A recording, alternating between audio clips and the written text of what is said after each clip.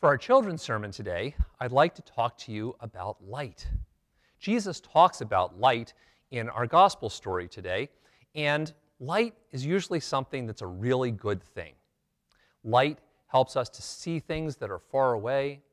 Light helps us to be able to appreciate the beauty of something when we can see it.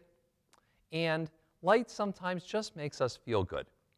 Last couple of days have been kind of nice and bright and sunny and warm, and we sit outside in the light, and it helps us to feel better.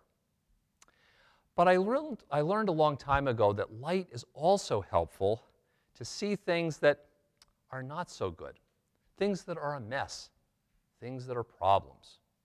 So one of my favorite features on my phone is the light here, this little light. It's a tiny little light, but sometimes when there's a problem and I can't figure out what the problem is, I shine the light there and I go, oh, that's the problem.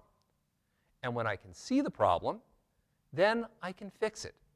Then I can clean up the mess. You know, sometimes we don't want to see what the mess is. We think, well, we'll just ignore it by turning off the light. We'll keep it far away and not look at it. I did that when I was a kid. Maybe you've done this too, where my mom or my dad said, it's time to clean up your room, and I'd turn off the light and go, I don't see a mess. What mess? There's no mess there. But it was still there. Thing is, if you turn on the light or if you use the light and you can see the mess, you can see the problem, then you can fix it. You can clean it up. You can make it better. When Jesus talks about the light coming into the world, he doesn't mean the light's going to come into the world and tell you how bad you are. He means he's going to help us to see things that are a mess, that are a problem for us and for other people. Not so we can feel bad about them, but so that we can go, oh, look at that. We can clean that up. We can change that. We can fix that.